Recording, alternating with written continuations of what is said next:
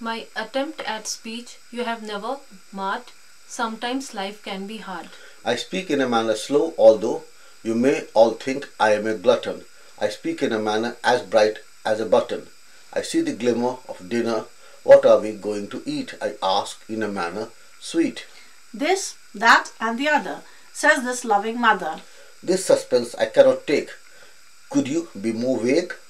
I speak in a manner slow. If you must know, it's chicken curry and rice. I hope that will suffice. No vegetables then, my friend, my gem. Do listen to these words of mine. Of dal, not a sign. I guess, more or less, it will. I speak without thrill. Have to do, in my view. You make it sound very bleak. Do allow me to speak. Vegetables mummy did mention. I bring this to your attention.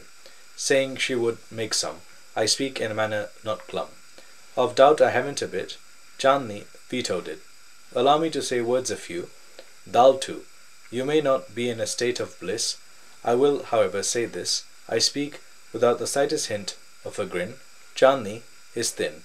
Permit me to speak thus. The three of us are plump rather. Don't you agree, father? Here and there's no need to look. Let's take a leaf from Chandni's book. Permit me to speak thus. Let's do what she does. That way, allow me to say, thin will get. You can safely bet. This I am revealing.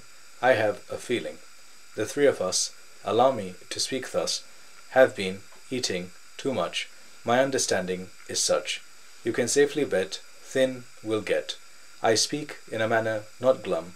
I, for one, will be happy with chicken curry and rice.